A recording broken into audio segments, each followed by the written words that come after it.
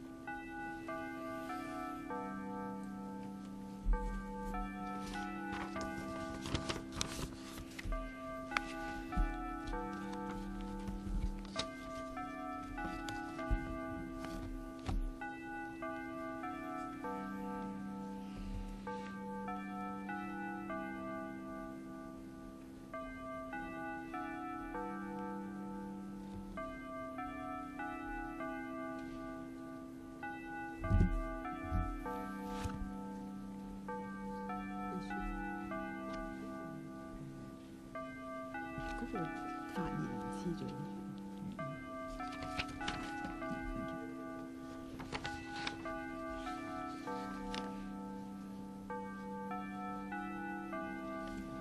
係咪我都有㗎？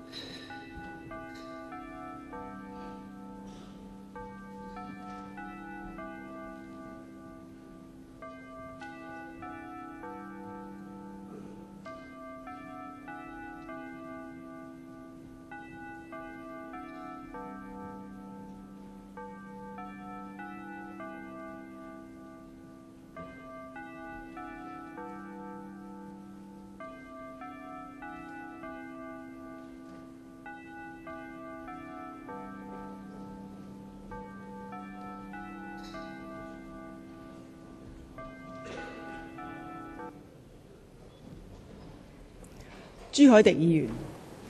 Mr. Eddie Chu.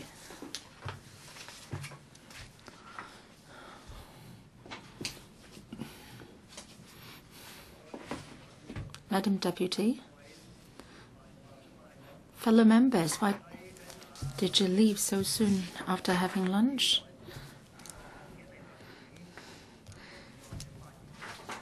I'm going to speak on this motion to adjourn the debate. I would like to say something about this picture. Yesterday was Halloween. I noticed that the DAB has come up with this picture. And it asks a question of who is human being, who is a ghost. Well, it is clear for everyone to see. So apart from myself here, down at the bottom, Tanya Chen is also featured. That can be seen while she raised her hand. Who is a human being? Who is a ghost? You can't tell right away from looking through this picture. I think I am a human being being burned by the DAB. I was tortured by this fire. Maybe a lot of members of the public have this feeling that they are being tortured. At the co-location arrangement at West Kowloon Station, well, it seems that it will be forced through very hastily. I don't think we can tell right away who is the human being, who is a ghost. And it's a matter of opinion, I think. For the proposed or the motion on the co-location arrangement at WKS, I would like to explain why I support the motion moved by Ms. Claudia Mo to adjourn the debate. Whenever the DAB sees this, an adjournment motion, they will say that, well, let's not have the motion debate on adjournment motion. Just have a debate and then we can vote on it.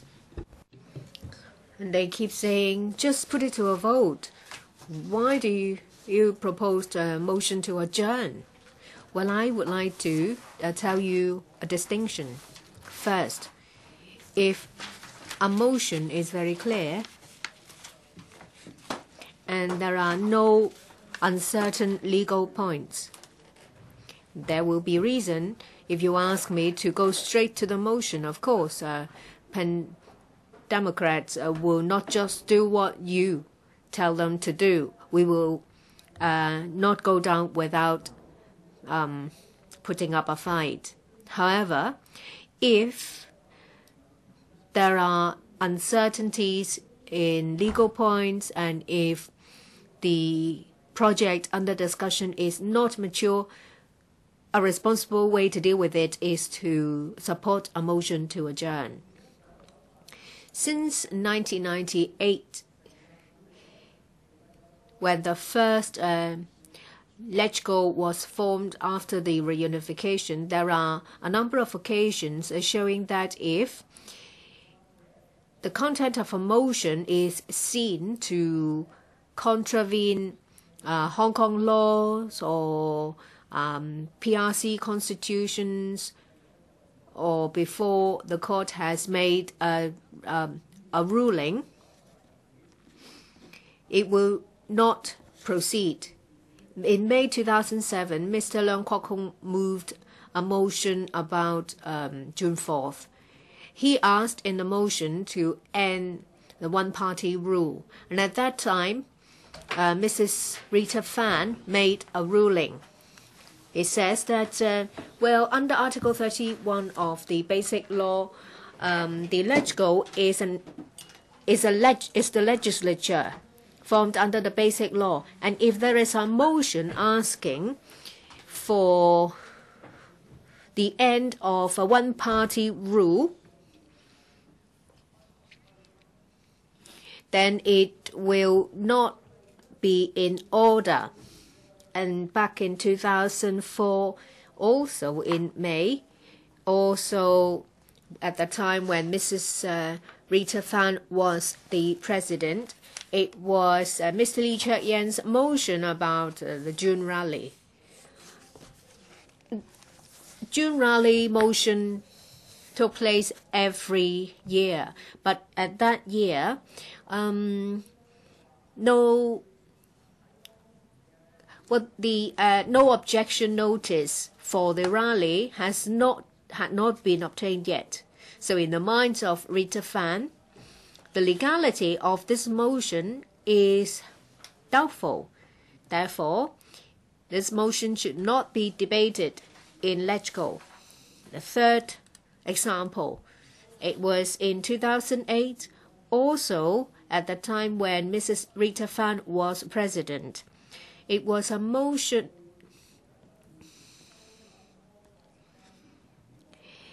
it was an amendment by Mr. Ronnie Tong to another amender to a motion. It was in relation to a judicial review case. Mrs. Fan said that Mr. Ronnie Tong's amendment tries to predict or expect the court to make a ruling when the court has not actually made one. Mr. Ju, if you doubt the legality of collocation arrangements, you need to raise this point in the debate proper of that motion. Now you should focus on the motion to adjourn. Thank you for the reminder. I was going to say that, we need to take a step backward.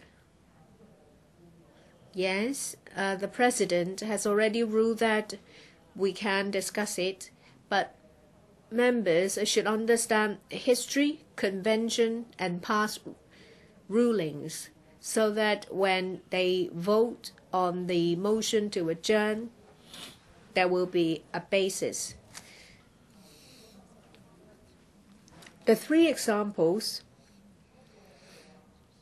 are not agreeable to me. It's just that I want to adopt the same standard on the motion on collocation arrangements. It has not gone beyond Mr. Leung Kwok Hong's motion in 2007 to ask for the end of a one-party rule, but it's of the same level. Let me give you another three examples. First, Article 20 of the Basic Law.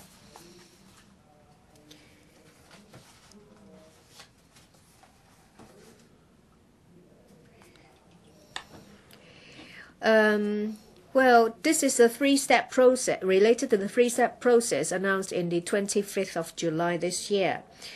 It says in the announcement that Article 20 served as a basis, and the Secretary for Justice said that under Article 20, this will give the administration power to do this.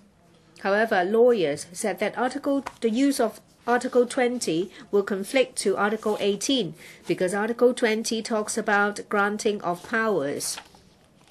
But by granting such power, an area in Hong Kong will not be protected under Article 18. This is the first step of the three-step process. That is, for the mainland and the Hong Kong SAR to reach an agreement. Perhaps there will be a more elaborate explanation at step 2, but at this stage, we don't know what it is. So the conflict or contradiction between Articles 18 and 20 has not been resolved. And in the paper dated 25th of July in relation to the three-step process, it says that, when a decision is made under Article 20, that means West Kowloon Station, part of it, will not be Hong Kong territory. So it generates another conflict. It's a conflict with Article 7. because it says under Article 7 that the land and natural resources within Hong Kong SAR shall be state property. The government shall be responsible for the management, use and development for their lease or grant to individuals, etc. If you say that it is not Hong Kong territory anymore, and in the same breath, the Hong Kong SARG will have to lease it out under Article 7. So it doesn't make sense. It's no longer Hong Kong territory. However, you have to invoke Article 7 to lease it out. Well, if Article 7 applies, then why doesn't Article 18 apply? The third conflict. Mr. Chu, you have now moved on to the legality or the constitutionality of co-location arrangements. I understand that one of the reasons for supporting the motion to adjourn is the doubt you have on its legality and constitutionality. Well, we will have to wait for the court to decide, and I'm going to go into it. Well, a decision may not be made. That is, whether co-location arrangement has contravened the fundamental policy direction on Hong Kong by the People's Republic of China. Some people say the court has not made a decision yet. Well, I'd like to say that if a ruling is not yet made by the court, that means we should not discuss it in this council because we don't know what we will be debating about. I'm not going to go into detail about the basic policy direction. You can go back to my first and the second point.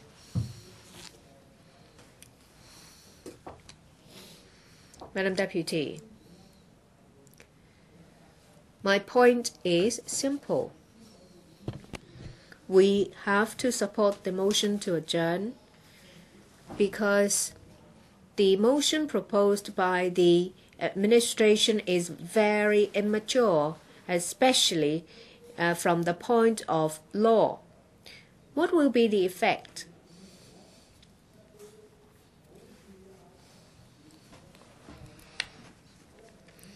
It would be like what Mr. Gary Chan said last week, in that he was very immature.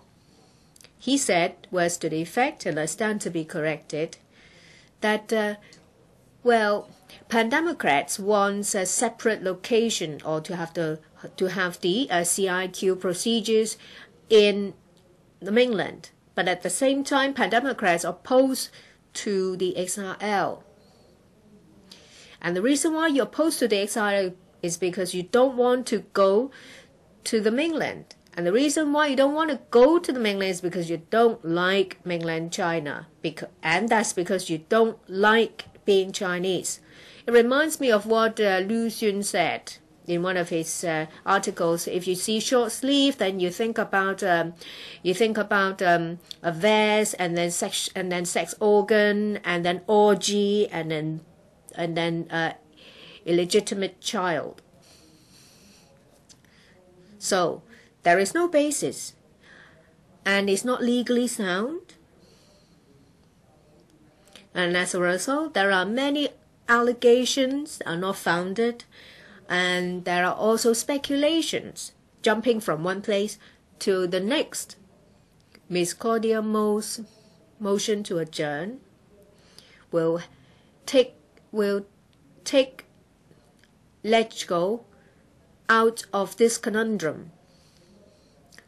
What the administration should do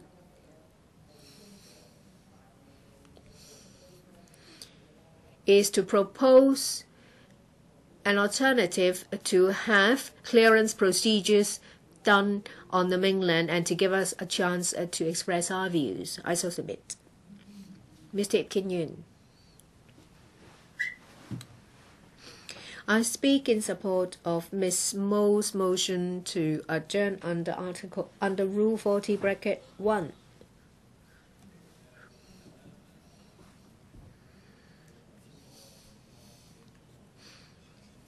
We started the discussion on this motion last week.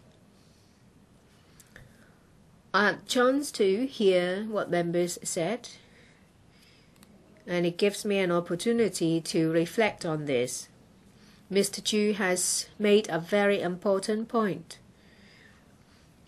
The discussion itself is immature. I don't mean the proposal of the administration is immature. Perhaps the proposal itself is mature, but for it to be accepted by the public, we first need dialogues and discussions. We have to go through the procedure to forge consensus. If we can't reach consensus, we need to realize what our differences are. Otherwise, it may be just a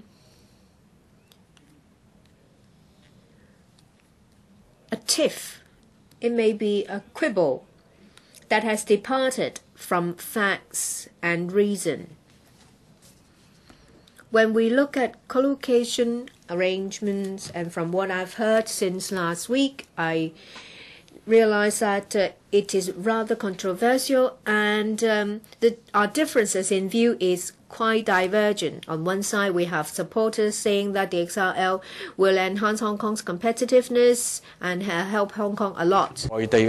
Those who are against feel that the setting up of a Hong Kong port area and the enforcement of mainland laws violates the basic law. So these are all key issues we have to talk about.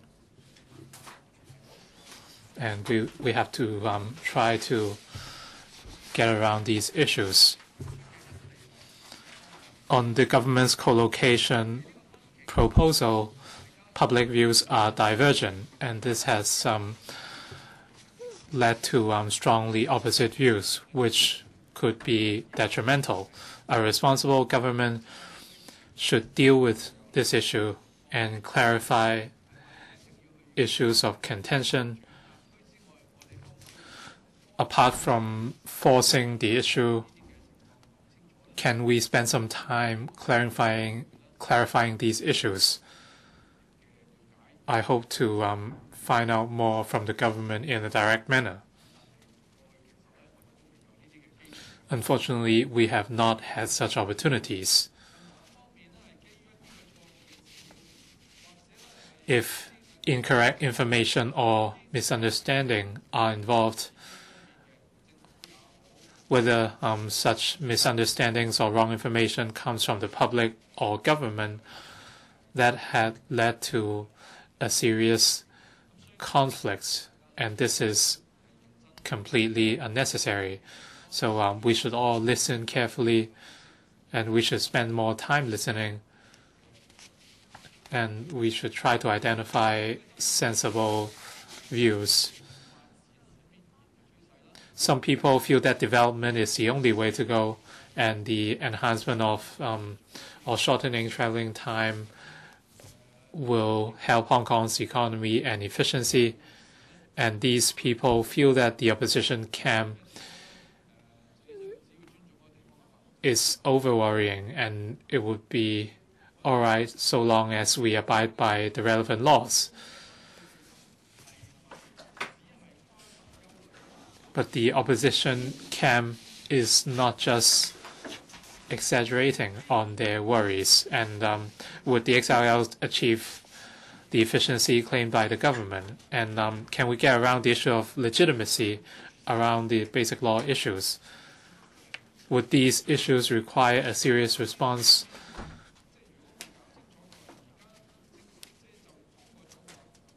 The government said, well, if these issues are not overcome, there's no way back in the future. So shouldn't we listen more carefully? President, 8 years ago, the public was against the construction of the XRL, and 8 years on, we saw a lot of deficiencies, and some data were found to be untrue. There have been budget and time overruns, etc. Back then, the government said co-location was not the only option, and the topic was open to discussion. So shouldn't they clarify such issues? It's been 3 months, and we are looking at this proposal, which is very different from what was touted in the past. So this requires further clarification. Then we can decide whether we will support the proposal or not. And currently, without consultation, there are strong conflicts among our society, and there would be negative consequences. So we have to clarify the matter before we decide whether to support or object to it.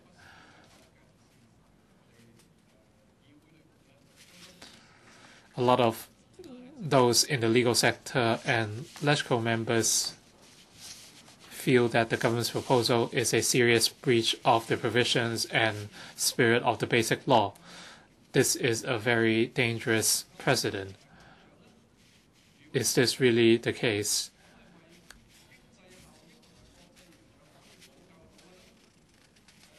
If this is true, would you be able to make up for it with economic gains or reputation? Shouldn't we defend our very core values? All these would need to be clarified. Together with other issues, including proposals from the public, all these should be considered. For example, separate border clearance, the CIQ proposal, and that is customs, immigration, quarantine.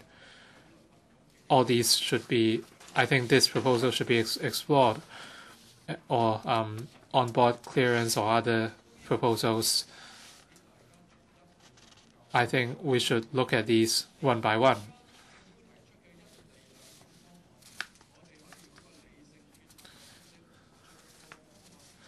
We can carry out a sensible comparison of different options in order to identify a plan that is most suitable and acceptable to Hong Kong people. The Secretary said other options will not be considered. I think we should be fair and give every option a chance. And we should give the government time to explain different options, and ample time will be given to you to consider the issue.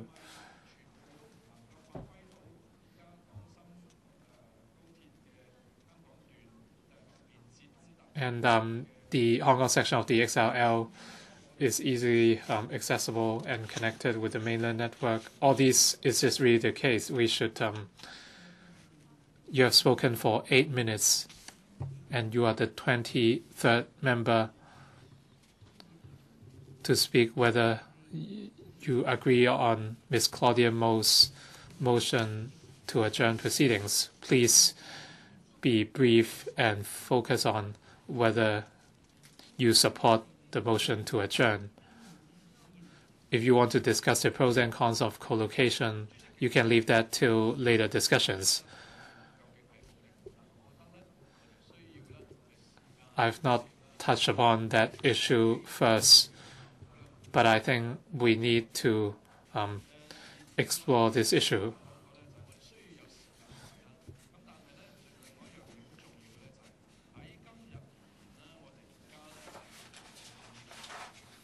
We are making a crucial decision at this juncture. Has the public had a chance to reflect their views? As proxies, are we allowing the public to offer their views?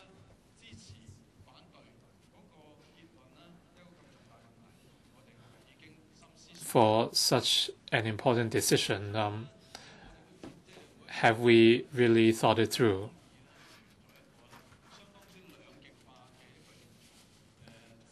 The discussion is extremely polarized, and we have a lot of people supporting and objecting to the proposal, and such polarization of views is not good for Hong Kong. If we are to overcome this problem,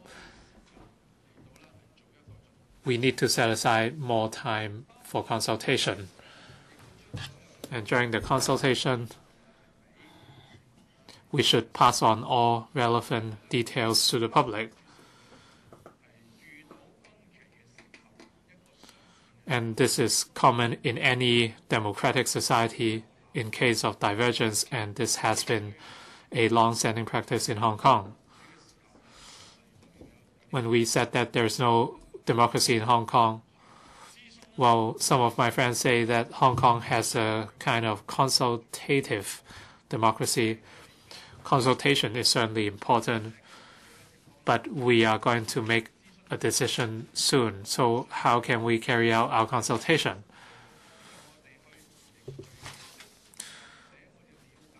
A proper consultation can help forge consensus and understand differences, so we should be serious in this. And it would also enhance the transparency and accountability of our decisions.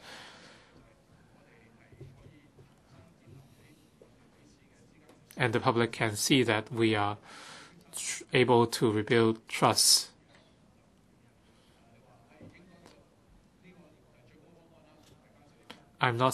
We cannot say that such and such is the best plan and we should stick with it. This is a process of discussion and for the public to voice out. And this would achieve real political and social stability. This is a win-win situation.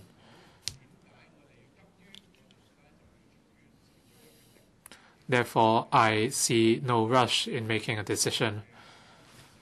And for such crucial decisions, we should first carry out in-depth public consultation.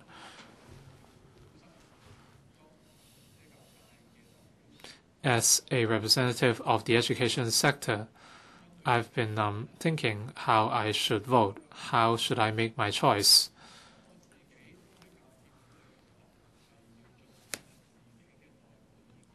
And at the Professional Teachers Union, I collected views from teachers in order to know what they think. If we have more time, we can organize a forum to facilitate sensible discussions.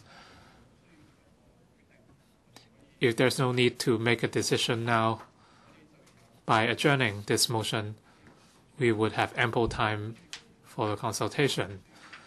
And this is not exclusive to the education sector. Other sectors and members from other constituencies, well, I think any responsible lawmaker would like to do that. Real discussions are based on real facts and the right understanding. And we are endorsed by the public, and this is the only way to ensure quality discussions. And at the end, the decisions we made will be known by the public. And that is why we want to adjourn the discussion so that we can carry out proper consultation and the government is blameless.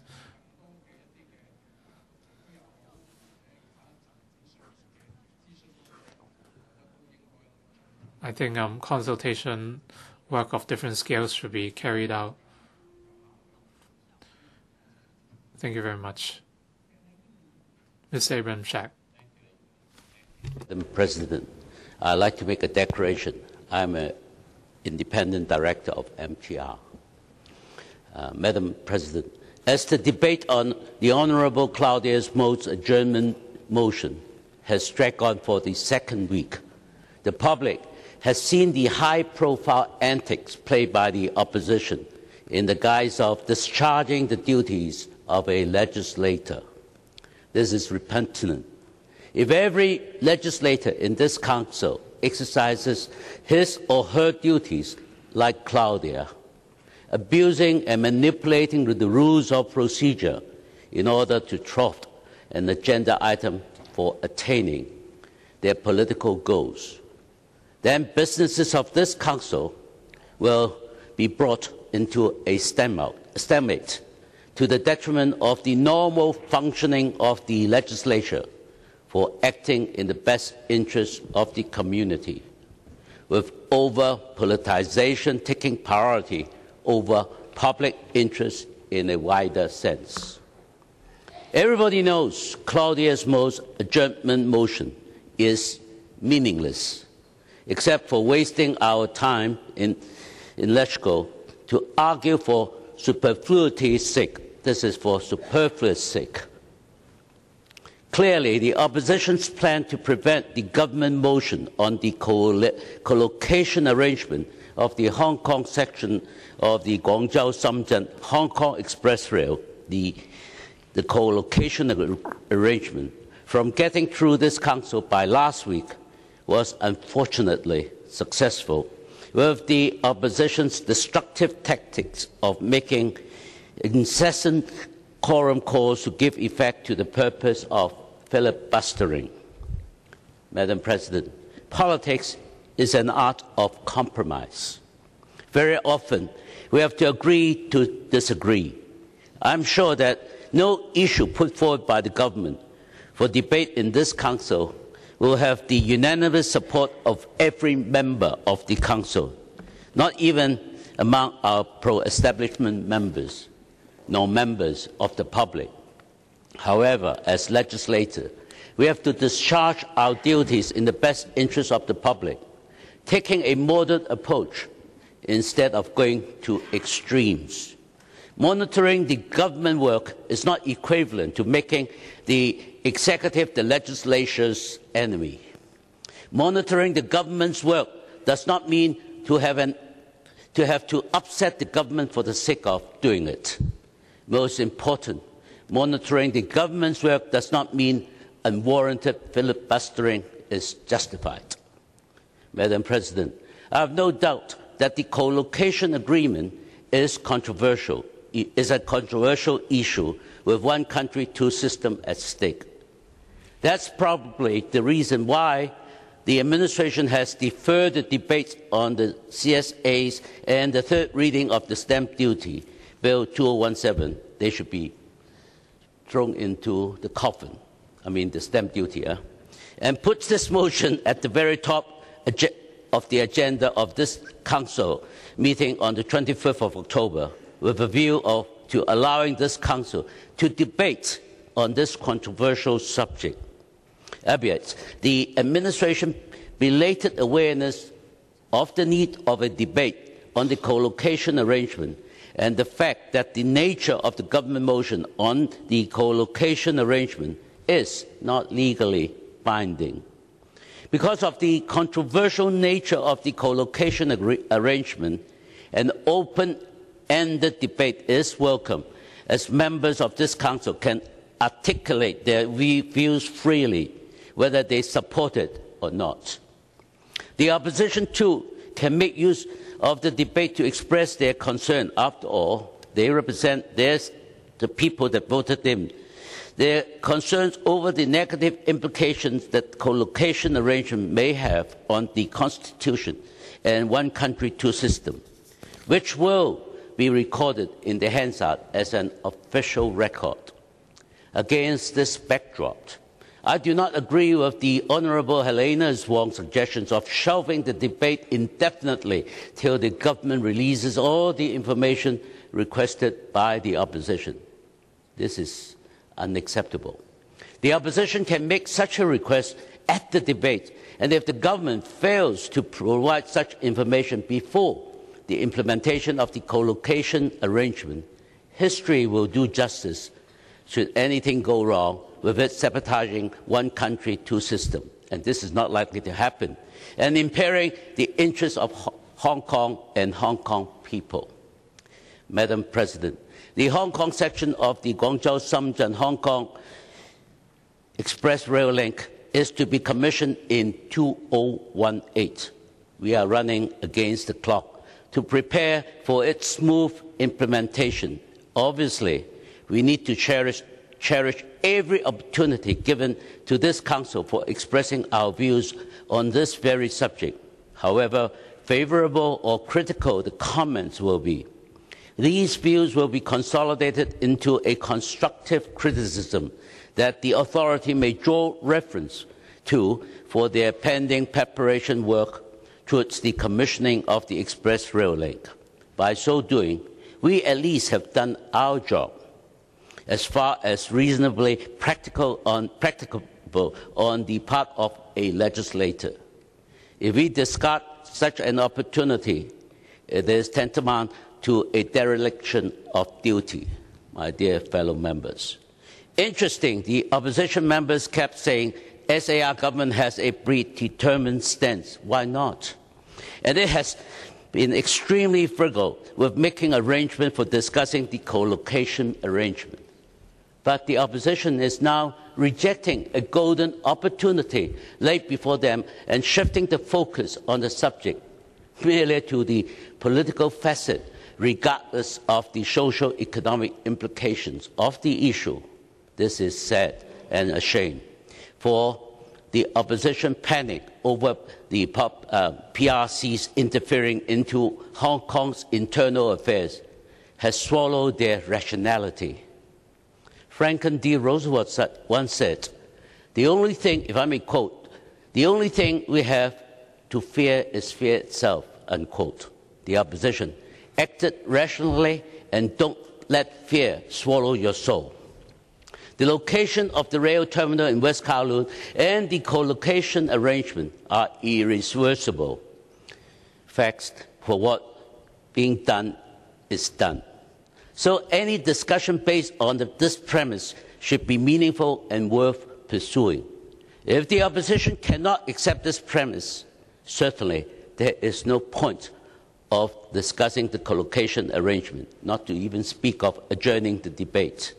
Nevertheless, dwelling on the impossible dream of rejecting to accept the reality will get Hong Kong nowhere.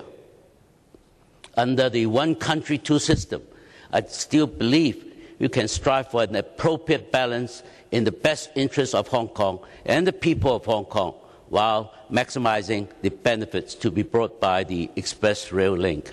I know I have been there for all these years because being a member of LegCo and MTR, we have worked very, very hard for the 2018 opening. Should the co-location arrangement turn out to be overdone and unreasonable after its implementation, I do believe the people of Hong Kong will raise their objection. I trust in people of Hong Kong, don't you all? The opposition camp. In this word, I oppose to Claudia's motion. Thank you, Madam President. Mr. Chen Han-pan, I speak against the adjournment motion moved by Ms. Claudia Mo. The opposition camp has been abusing the rules of procedure, and up to now, and they've been filibustering over this motion. Is now the third week, and up to this minute, we haven't had the chance to debate on this motion. The opposition camp has been overbearing, and Mr. Eddie Ju said that because there is no concrete provision in the bill, so we should not be discussing it here. What he said is misleading. We are going to embark on the three-step process, and we will be asking the NPCSC to authorize us to go through the three-step process and then the co-location arrangement. And that's the first step. And after that, there will be local legislation. So by then, we would have the provisions of the bill. So how come that you are asking for the third step to be taken today? I think this is so very misleading. And Mr. Yip Kyu-Yuen said that there have been divergence of views and there is so much concern. So we he wants this to be discussed, but then this is exactly what we're doing. But he's left the chamber already.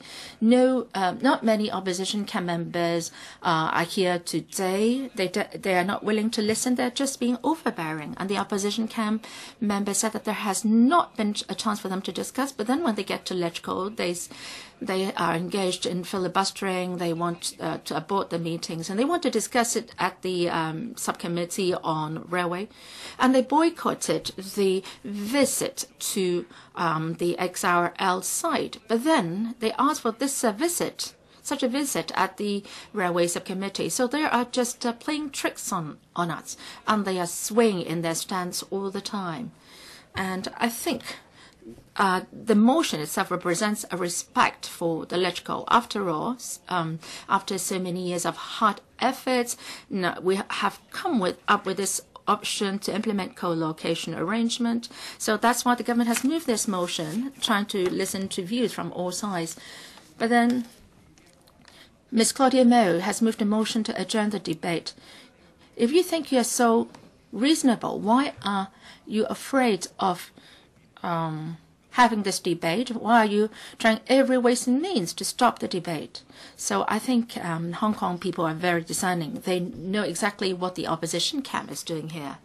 And in fact, even if the government has not introduced this motion to the LegCo, it has already been given the mandate to go ahead with the plan.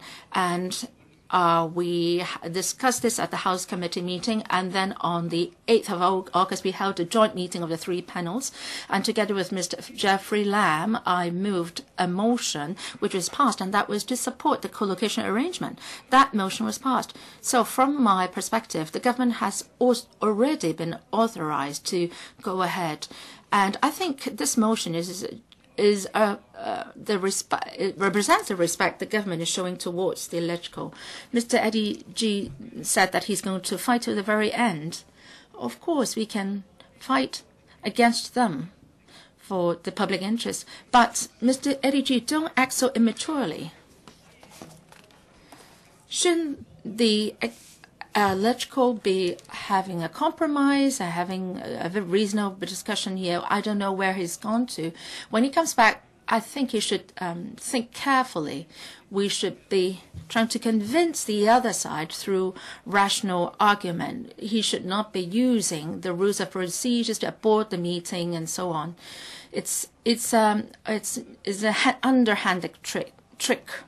So opposition camp, please think this through carefully. I speak against the motion. Mrs. Richard Yim. I speak on behalf of the New People's Party against Ms. Claudia's adjournment motion. As what Mr. Charles Smoke pointed out last week, since the reunification, there has been a constitutional convention, and that is when there are major policy initiatives upcoming, a motion will be moved in the LegCo for its discussion. And the first one is in May 1995 in relation to the NPCSC's interpretation in relation to the Mkaling case. And towards the end of 2000, some people were querying that the public order ordinance was a piece of draconian law. I myself moved a motion to debate on that. And in May 2002, when the government launched the political appointment system, Mr. Michael Soon also moved a motion on that subject. So these motions would allow supporting and opposing views to be fully threshed out at the LegCo, so people could get a better understanding of these controversial issues. These are very valuable, very good motions. So I don't think we should not debate on this co-location arrangement because there are questions related to this. on legality. Now, at that time when we debated on the public ordinance, there were questions on the legal aspects as well. Now, after the debate, the issues got more clearer. And I don't agree that in the absence of full consultation, the co-location arrangement should not be taken forward in full steam. I don't think that's the case. And I think a lot of people are looking forward to the co-location arrangement because a lot of people are traveling to the mainland. And since 2009, when funding application was sought from the electrical, the issue has been debated all along, and it's now 8 years down the road. I think the society has had all sorts of opportunities to discuss the issue, and I think we should take forward the matter speedily. And after this debate, the government should start the three-step process so that members of the public can enjoy the convenience of XRS as soon as possible. I speak against the motion. Dr. Cheng Chung Tai. Madam Deputy, of course, I support the adjournment motion. I would even think that in 2017 in Hong Kong, if we are to discuss the XRO and the various options in relation to the ISQ, I think that is a step backward. And that's the main reason why I support the adjournment motion. I don't know whether I'm right in using this phrase. There is a collective sort of a dementia case here. In 2010, in 2009, different sectors of the community and many people in Hong Kong raised their different views on the XRLs. There were some criticisms. I record that at that time, Eva Zhang was the relevant secretary, but now nobody was referring to those issues now. Why did I say it's a sort of collective dementia on our part? Now, well, it's already 2:45. Madam Deputy, well, I'll wait for them to leave the chamber before I call for quorum. Madam Deputy, call for quorum.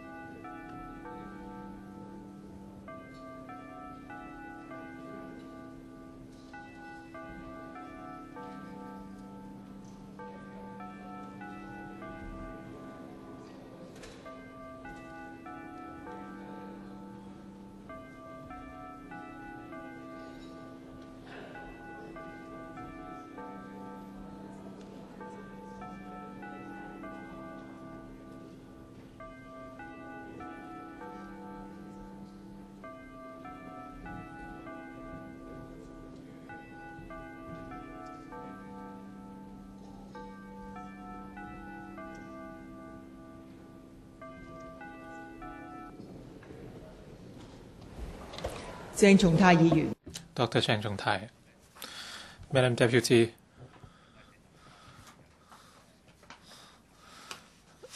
excuse me for my broken speech. I support the motion to adjourn proceedings. And I think we should go back to our argument 7 or 8 years ago why we stood against the co-location. I think we have regressed in the 7 or 8 years after that. And I have said that this is a form of collective dementia, so to speak, and I admit that I'm probably one of the patients. As to why I came up with this comment, this is not about any legal provisions or the venue or method of construction of XRL. This is not about these things. I would say that the cause of such dementia is that the discussions for co-location went against common sense for Hong Kong people. From an economic perspective, we know that the XRL is 3 years behind schedule, and there's a budget overrun of $19.6 billion. And in March last year, we approved an additional funding. And after commissioning of the XRL, the government estimates $87 billion worth of direct economic benefit, but the budget overrun has accumulated to more than $100 billion. The relevant operating departments admit that the future return of the project will only be 4%. The operating profit must amount to at least $80 million in order to achieve any kind of profit. So in the context of decades of prosperity, I call this a collective dementia because we are indulging in a project which cannot be profitable when even the operator tells you you have to make a profit of $80 million per month. Mr. Stephen Ho, do you have a point of order?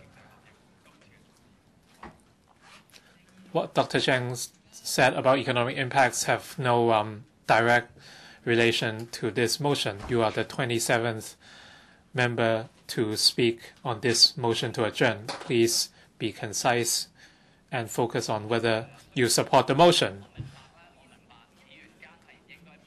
I acknowledge we should not have a discussion or debate among members. I've always been talking about why the motion should be adjourned. I talked about the so-called collective dementia, so I have to talk about the economic impacts, returns, etc.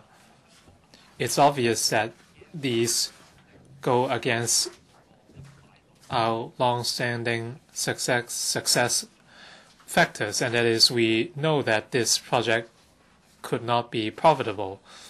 I think I'm just staying to the topic. My point is that these continuing such discussions will make us dumb. That's why by continuing the discussion, the society would be even dumber. So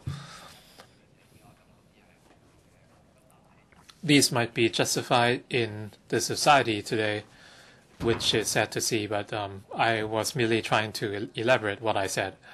Let me give another example.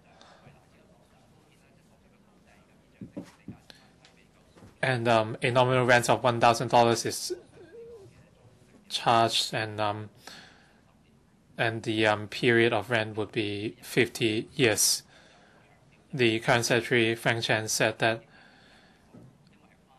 the XRL will bring about $270 million or billion dollars of economic interest, and there would be indirect benefits. If the monthly operating revenue must be at least $80 million. How did you come up with those figures?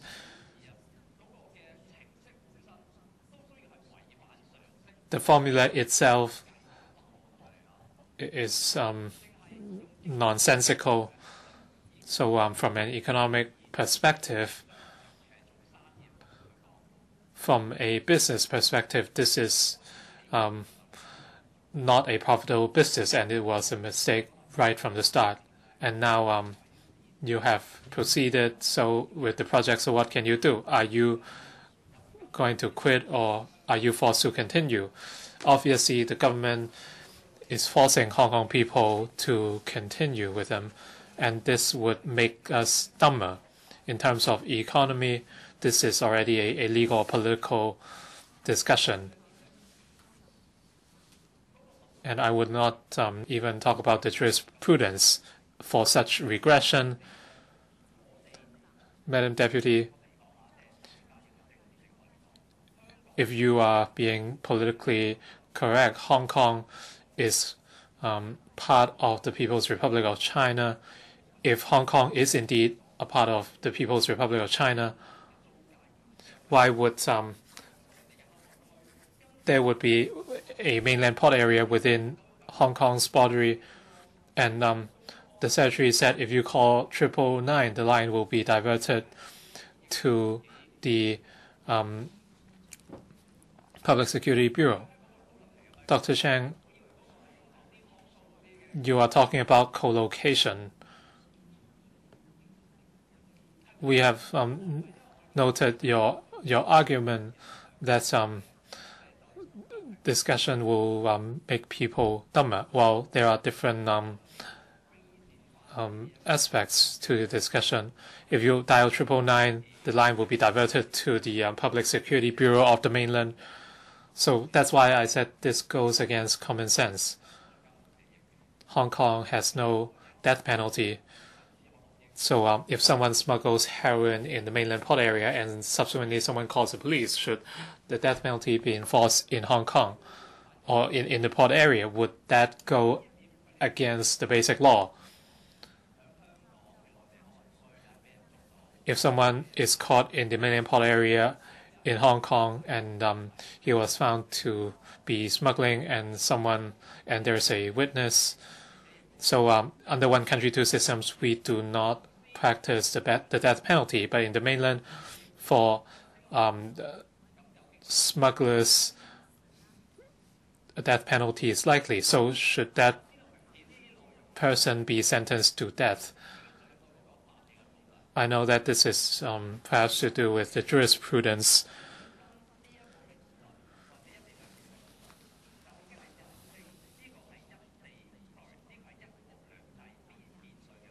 And when we talk about the co-location proposal, this is inevitable in the context of one country, two systems. So some members might want to discuss this.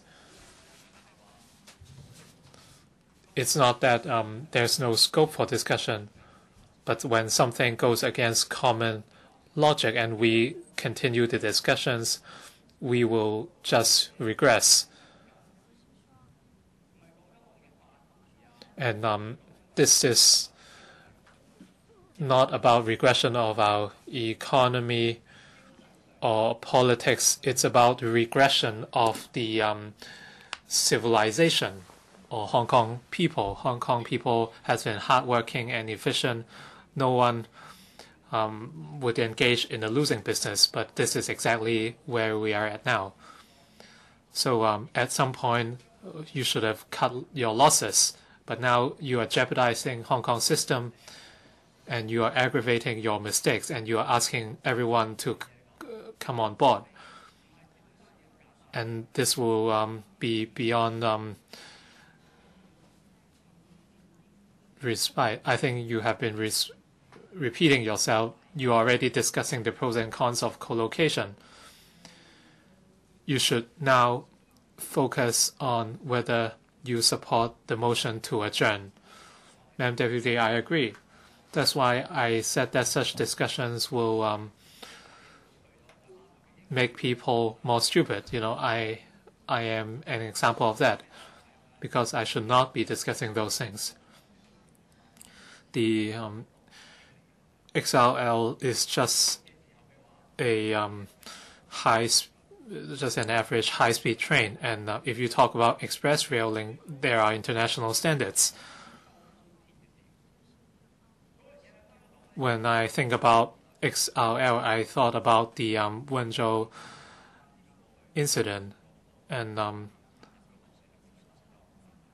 there have been a lot of discussions already why this has been incorporated in Hong Kong. So are we talking about XLL or just the average high-speed train? There are already high-speed trains in Hong Kong. Why are we? Why do we want to jeopardize our one country, two systems? And the government has been boasting about the XLL. So why is there a need to continue to operate the Harmony train in Hong Kong? I think you have sidetracked. I will not spend the whole 15 minutes. So my conclusion is this: for the subsequent motion, I will support it. Professor Joseph Lee. Madam Deputy.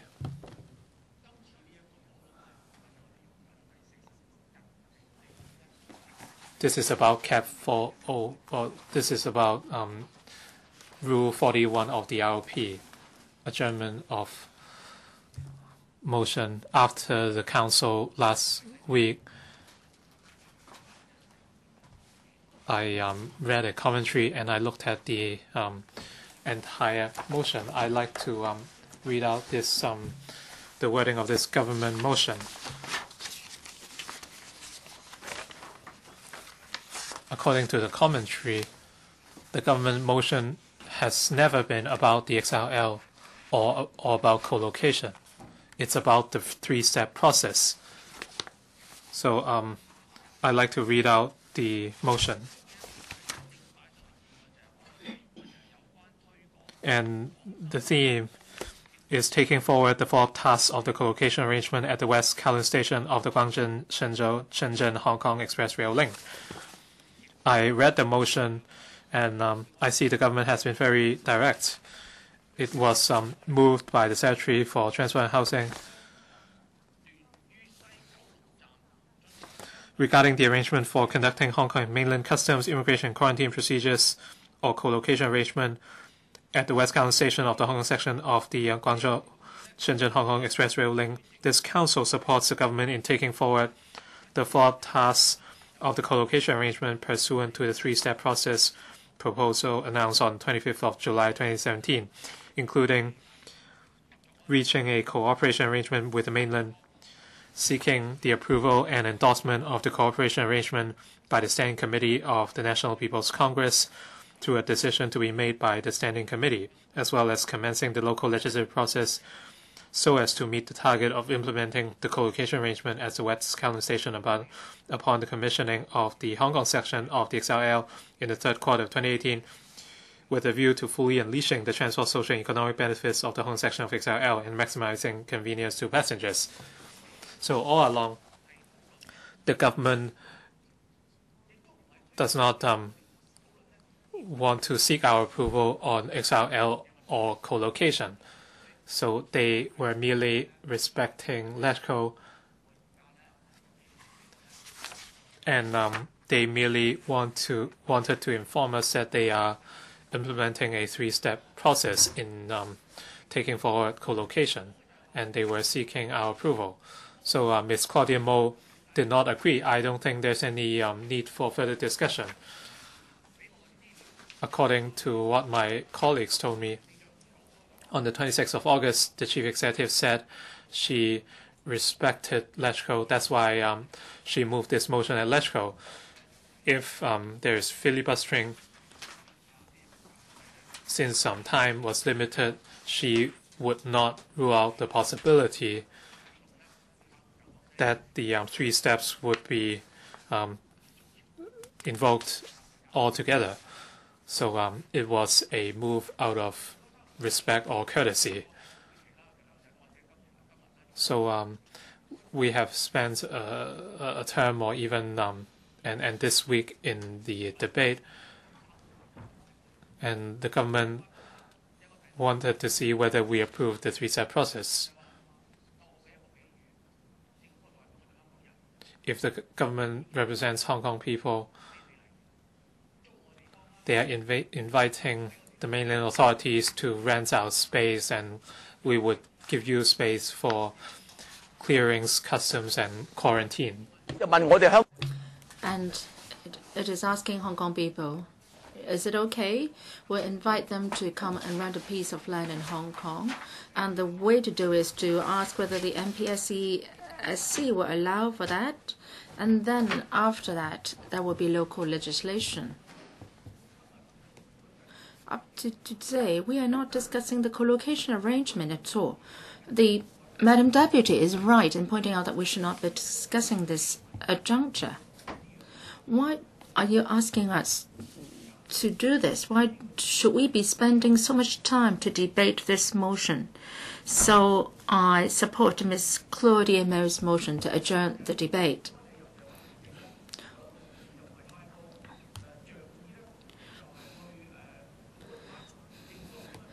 Fellow members are not very keen on discussing the three-step process itself. And the Secretary is here. That was raised by the Secretary on the 25th of July. And this three-step process is that the mainland and the Hong Kong, well, from the start up to now, you try to explain the government's motion and the three-step process. I think everybody is clear about that. Please focus on whether you support Ms. Mo's motion. I wonder whether you have listened up. I have said that I support Ms. Claudia Mo's motion to adjourn the debate based on ROP 40(1). I have to explain why this motion doesn't need to be discussed here.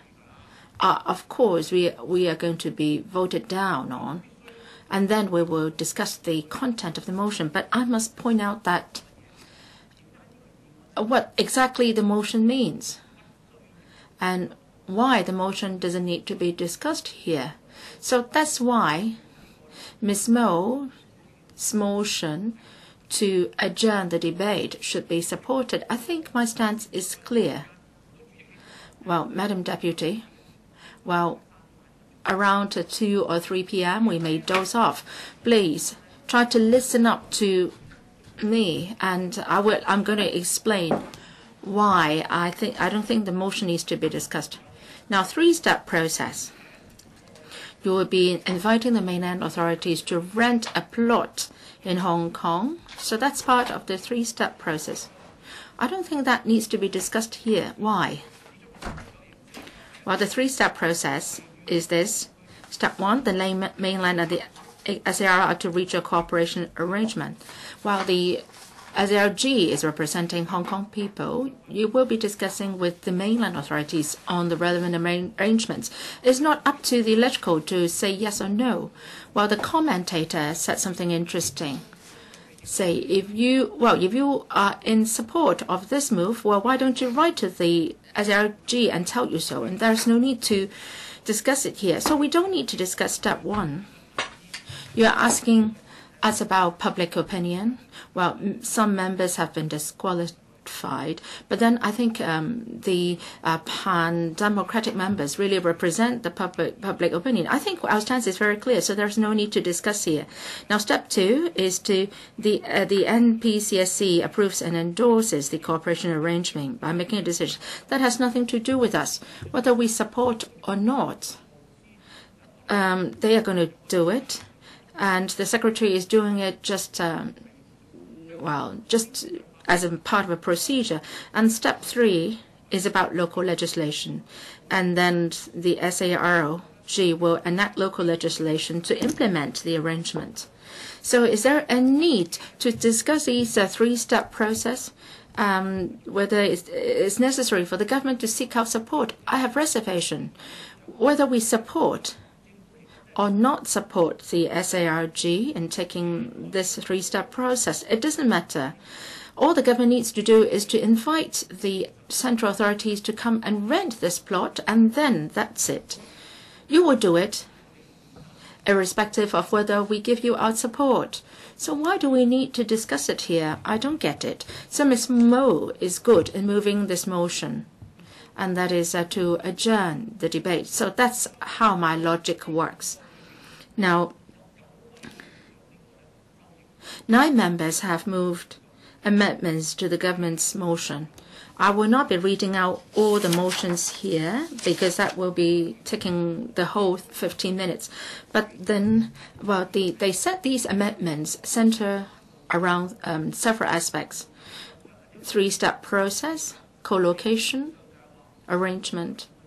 Well, all they are saying is that you haven't conducted a public consultation. Shouldn't that be done?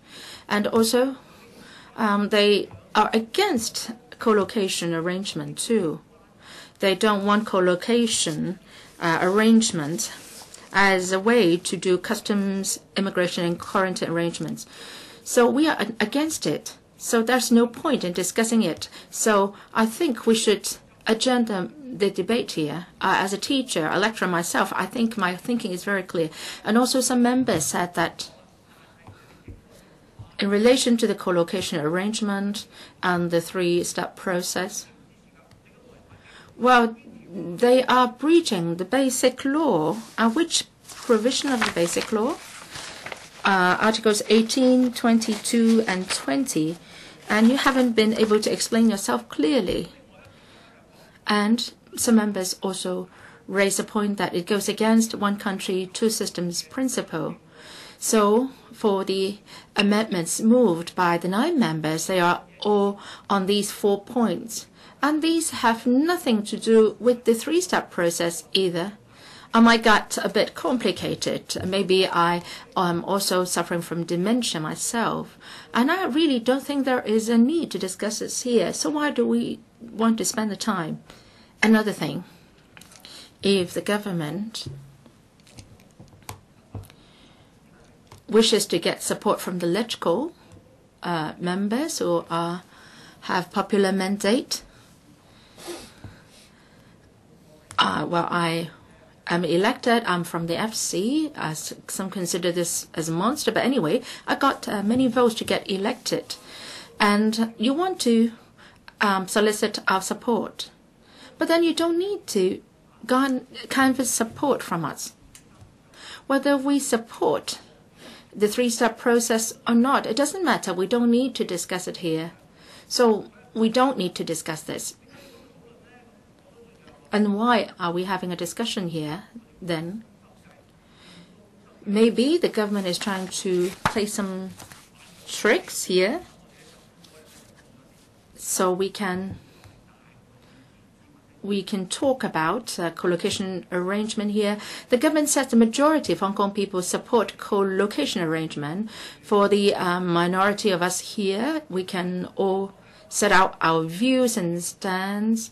And once we have given you the opportunity to speak fully, then later when we come back with a piece of bill, then you don't need to repeat what you said. And we are going to tell you that co-location arrangement is very good, a good thing, and it's a good thing that we rent this plot to an outsider to run the CIQ. So why do we have to discuss this motion at this juncture? I don't follow. So I support Ms. Claudia's Mo invoking ROP 40(1) to adjourn the debate. The last thing that I want to say is, as Mrs. Carrie Lam's election campaign, she had the slogans, we connect. So we've spent so much time discussing this. And for the new term of government, you have a term of over 4 years, and for us, 2 to 3 years remaining in our term. So can we sit down and try to reconnect? Can that be done? We can discuss this 3-step process at other occasions. We can reconnect. And then after that, after the reconnection, then you can proceed with the XRL project, connecting with Futan, Wenzhou, and so on. So I think Mr. Lam Chak-ting is ready now. Mr. Lam Chak-ting. Madam Deputy, I'd like to thank Ms. Claudia Mo for moving this adjournment motion. Please allow me to respond to the comments made by Dr. Chen Chung-tai. I seldom listen to his full speech. I can't agree with him in saying that in discussing XRL and co-location, well, the society will get dumber as a whole. I will not agree to that. While government and legislators may have their own grounds, some think that their speeches come with wisdom. Some others maybe they have distorted arguments. What matters most is those who are listening to these speeches should have the ability to tell right from wrong. Well, unless they have such ability, then the society will not be getting dumber. Now, I listened very carefully to Mr. Abraham Sheik's speech. I respect him very much, and he mentioned many times that co-location arrangement is of great significance and serves good public interest. I don't want to debate with him on the economic benefits of XRL. I don't think it's a right opportunity to deal with this now. But economic benefits are assessed based on different assumptions. You can be optimistic or pessimistic. I'm no expert in this area, and I can't say categorically that the co-location arrangement of XRL will bring a lot or huge economic benefits to Hong Kong, or bring little benefits. I can't say one way or another, but there is one public interest which has to be considered, and which Mr. Abraham Sheik didn't mention, and that is about the rule of law in Hong Kong. Many fellow members have referred to the fact that XRL will hurt the rule of law in Hong Kong. Can I quote Article 18 of the Basic Law, which says so clearly that the laws enforced in the Hong Kong SAR shall be this law. The laws previously enforced in Hong Kong is provided for in Article 8 of this law, and the laws enacted by the legislature of the region. National laws shall not be applied in the Hong Kong SAR except for those listed in Annex 3 to this law. The laws listed therein shall be applied locally by way of promulgation or legislation by the region. The Standing Committee of the National People's Congress may add or delete from the list of laws in Annex 3 after consulting its Committee for the Basic Law of the Hong Kong Special Administrative Region and the government of the region.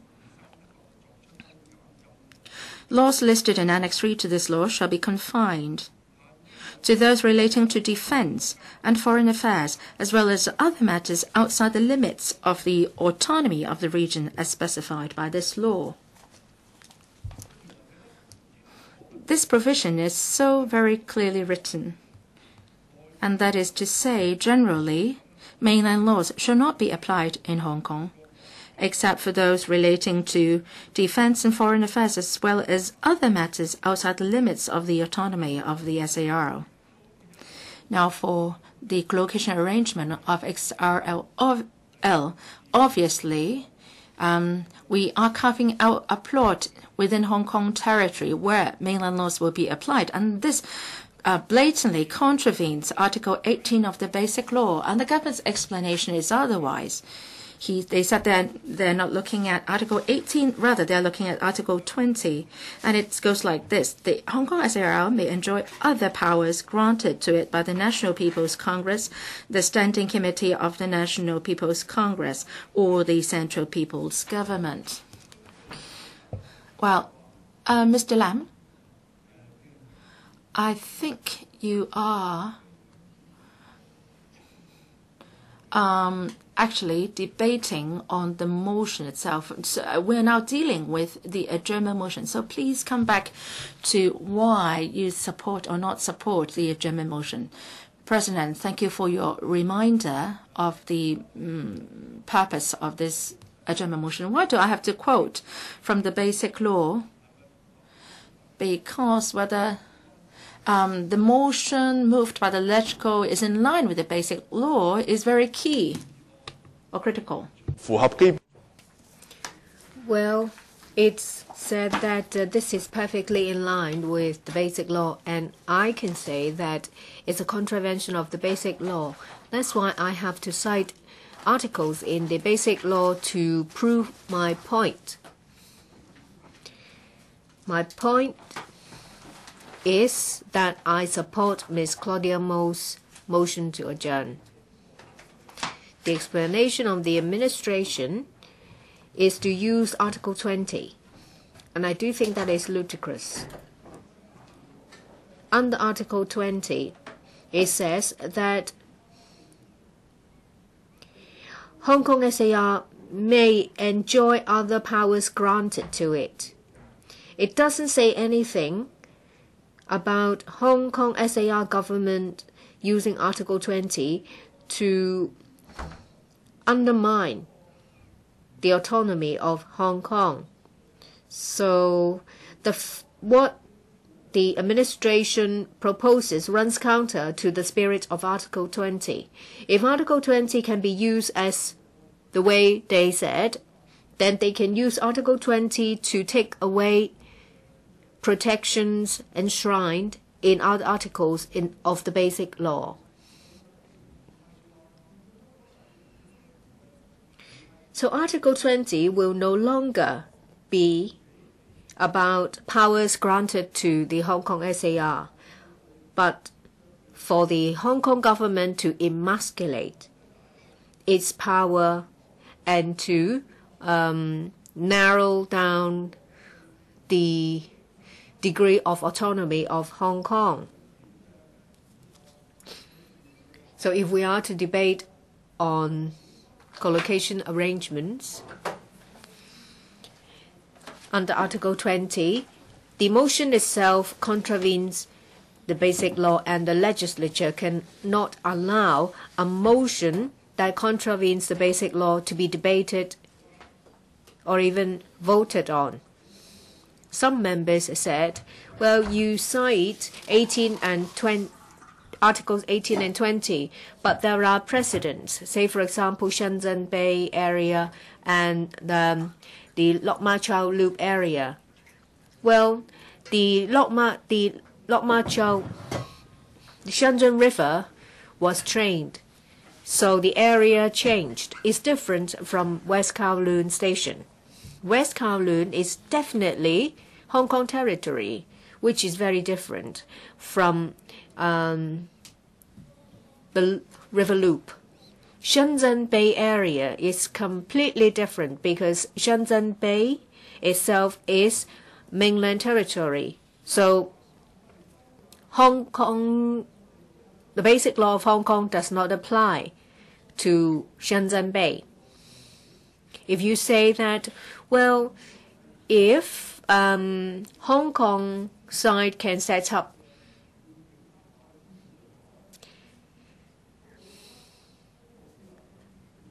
facilities in Shenzhen Bay, then mainland authorities can set up base here in the West Kowloon Station.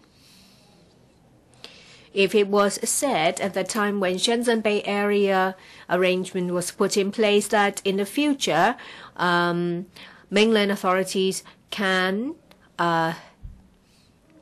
operate a base here, then I might find that acceptable, but that hasn't been said in the first place. The administration has committed a serious flaw when it comes to procedure. They have been saying that over the years there has been many in-depth discussions. The administration has considered all the possibilities and looked into different scenarios. Collocation is the only feasible alternative. The Secretary, Frank Chan, has some famous words to give people as well, saying that, well, it's sometimes best not to see each other, to turn down a request for them to attend a debate on collocation. Frank Chan may have divine wisdom. Mr. Pt4 has raised his hand. Mr. Tse, we have heard many criticisms against Mr. Frank Chan, especially those citing what he has said is repetitive. Mr. Lam, I have already reminded you once, this is a motion to adjourn. So you only have to state your argument. You don't have to go into collocation. Well, perhaps you may ask Mr. Tse to clarify what he said. I think he is citing Rule 45 of the Rules of Procedure. That is, if the President is of the view that a member persists in irrelevant or tedious repetition of his own or other members' argument in the debate, he might direct the member to discontinue. But I haven't said that. I haven't repeated myself, and it's not tedious repetition. It's the first time I speak. Does it mean that if the first member has covered all the points, then other members cannot say anything the same? Say, for example, if Ms. An Chang has covered all the points, then no other members may speak. This will be outrageous. I act in accordance with the rules of procedure, and this is clearly stated in the rules of procedure. Of course, President can exercise discretion. Please come back to the point. My argument is very clear.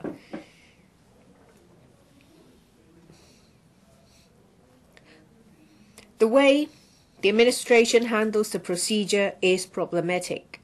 Before there is any public consultation, the motion should not come to the LegCo for voting.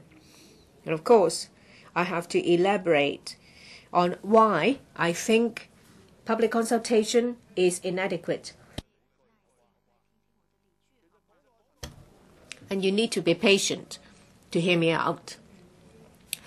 Frank Chan, the secretary, said that he did not want to see university students, saying that sometimes it's better not to see each other. With Mr. Chan's divine wisdom, well, can he explain to us why there will be problems with meeting with youngsters? And he previously said that youngsters buy cars because they want their souls to be free. I'm sure that with his logic, he will be able to connect with youngsters. Why would he refuse to connect with them? The administration said that they have considered all alternatives. That's why there is no need for further consultation. And on top of that, there has been abundant discussion in the community.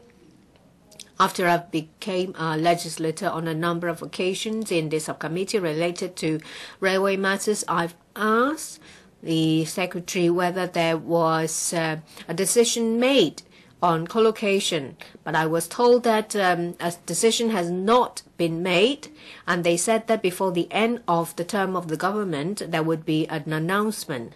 However, there wasn't one, and we had to wait till the beginning of the next government.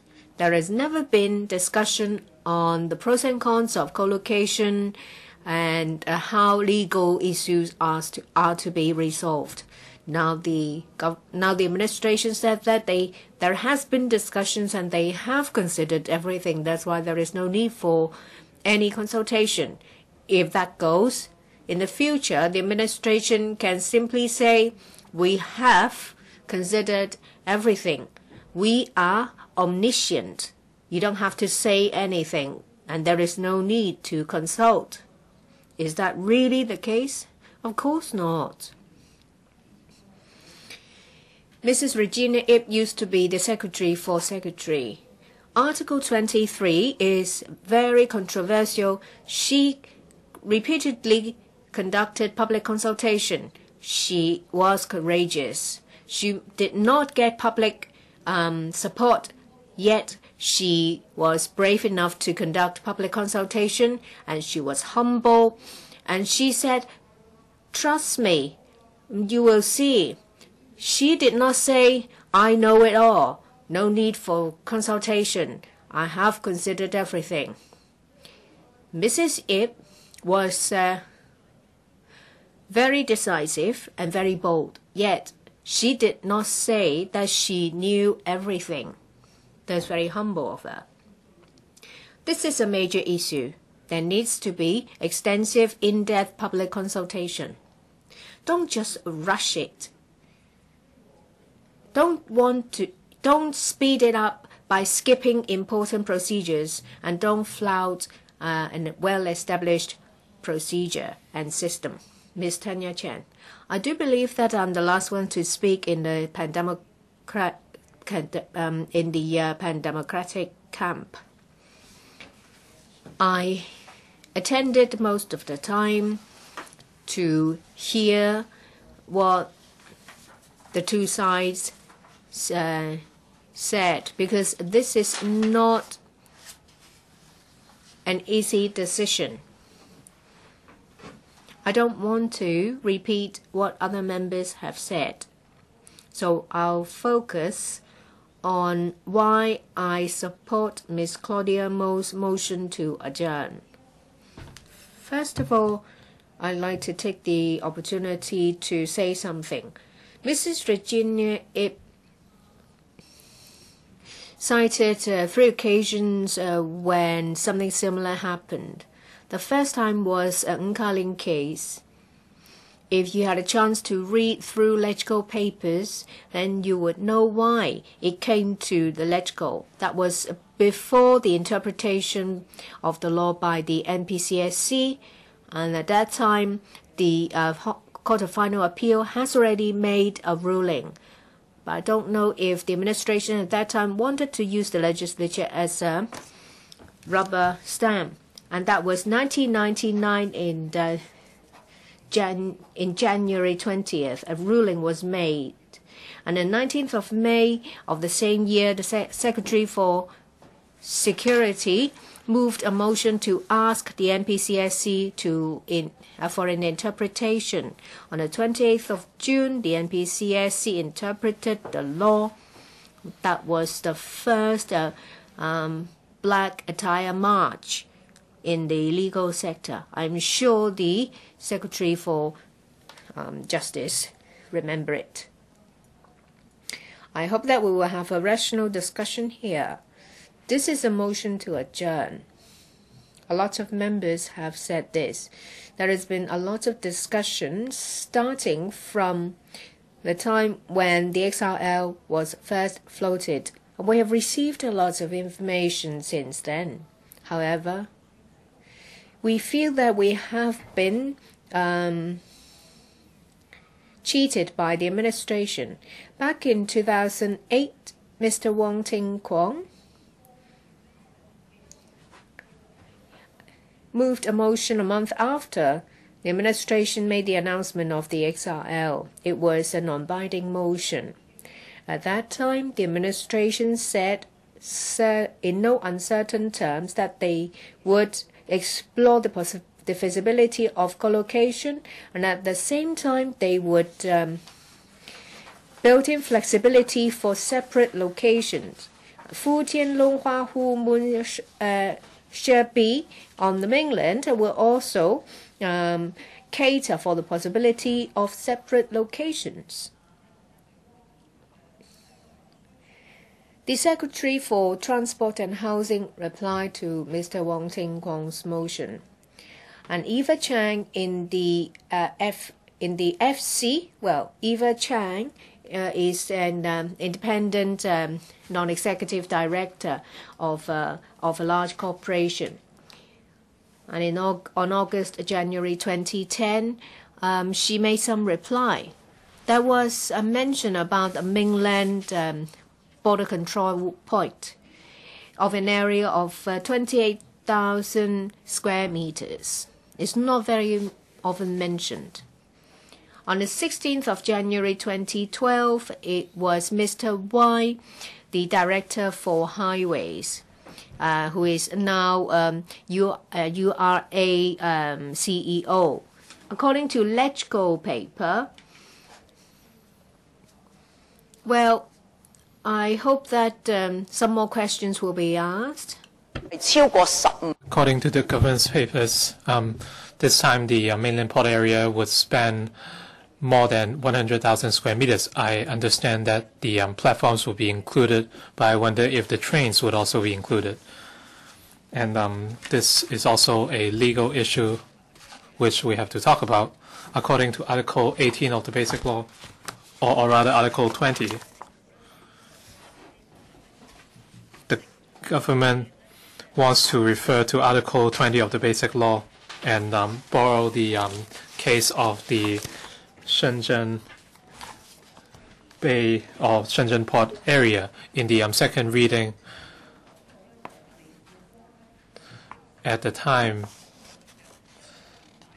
Mr. Lee Siu-kwang made a promise, and it was a very specific promise. At the Bills Committee, the only 16 meetings were held over 1.5 months, so it was a very speedy process. I hope the procession camp would also know what happened. At that time, the then Secretary for Security, I think it's time to make a quorum call, Madam Deputy or President.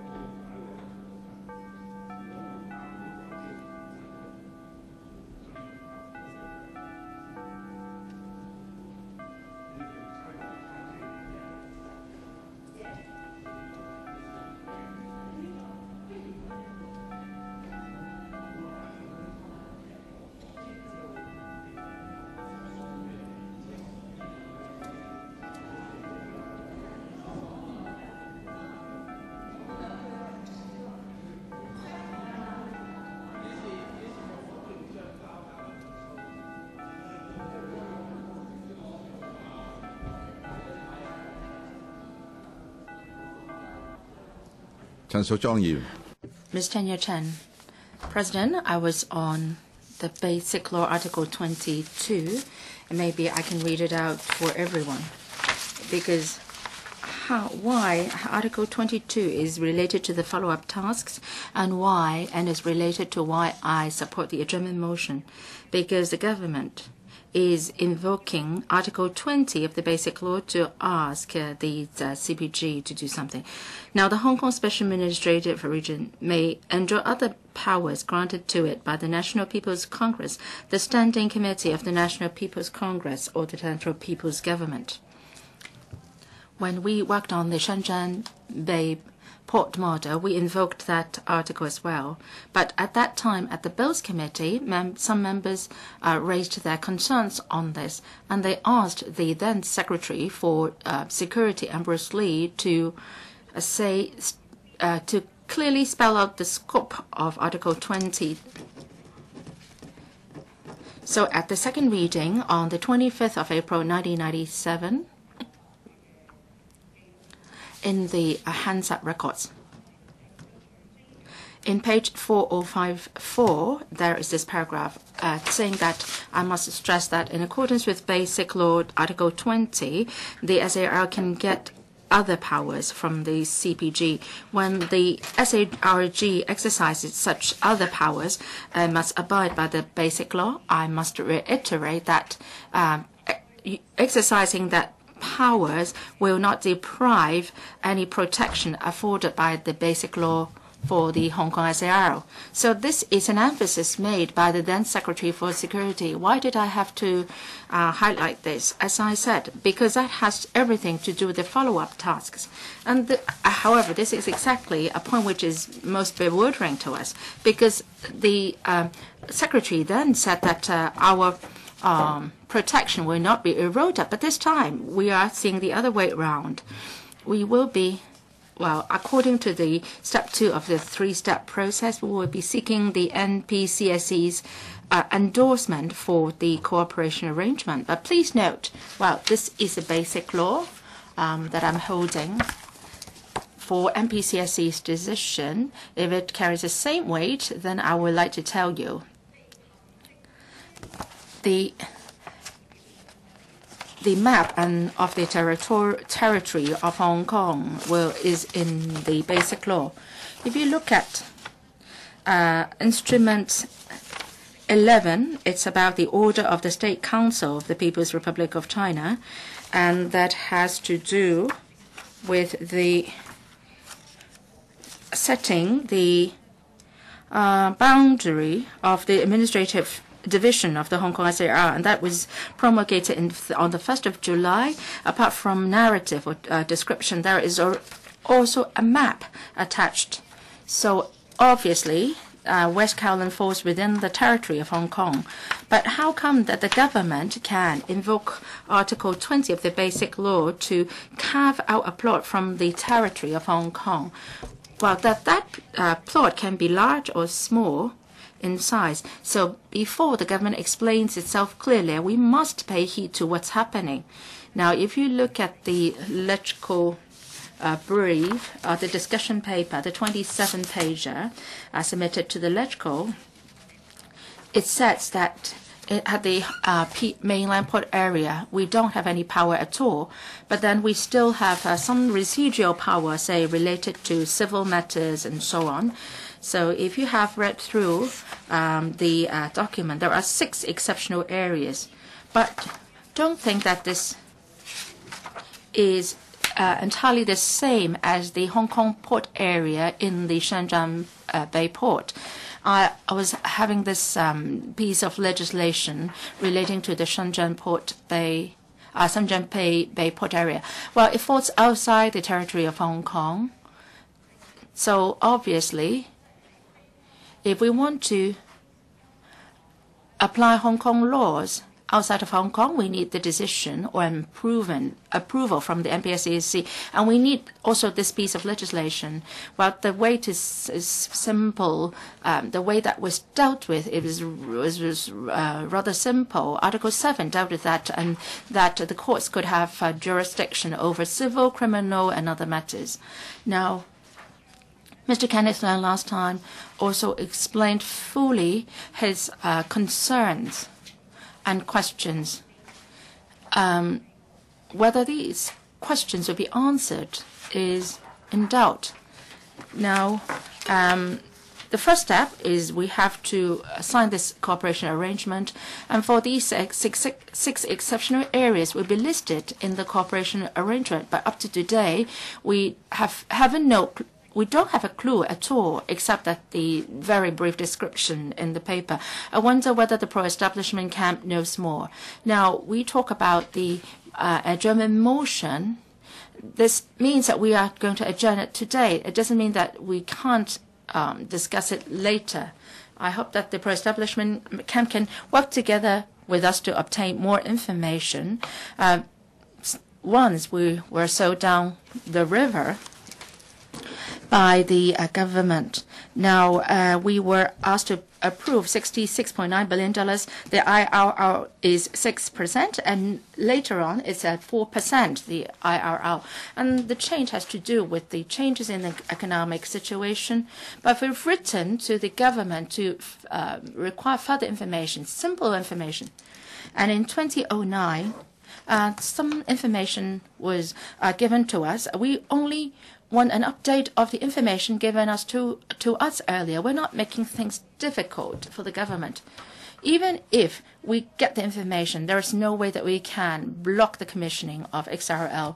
We will never overestimate our ability in that we can stop the commissioning of the XRL.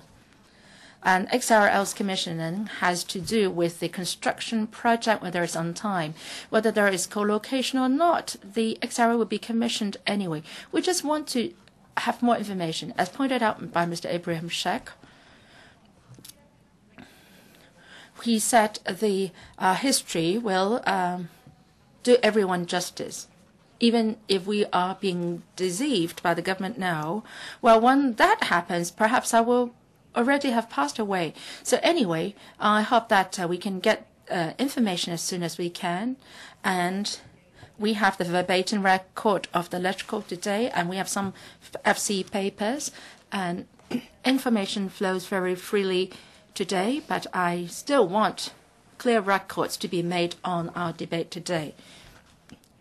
Even if the government is not responding to this adjournment motion, I hope that they can still respond after the main debate to allay public worries. Mr. Frank Chan said earlier in his response to us, he said that we are unnecessarily concerned. And I think some of our concerns are really reasonable. And as a responsible and reasonable government, the government should try to give a good account of the matter. And I hope that the government can also make preparation that the judicial review case was dealt with last month and also 2 months earlier, and that was not a final conclusion yet. And I believe that Mr. Rimsky-Yun is well aware of this. I don't know where it will end up if the court rules that co-location is going against the basic law. We will be seeking, say, the approval from the MPSC and then get it done. Will it be the last resort that you are thinking about? I hope that the government can think twice about this. When the interpretation made by the MPSC was done for the fourth time, the Mr. Rimsky-Yun was very concerned too. So please don't lightly seek interpretation from the MPSC.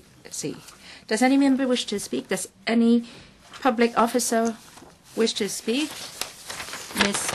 Claudia Mo, do you intend to reply?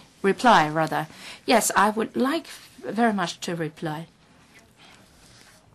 Well, the government speak nothing, and they think that they can ram it through. Well, what I meant by adjourning the motion doesn't mean that we should not discuss it. We should pause for a while, and then come back for a discussion later.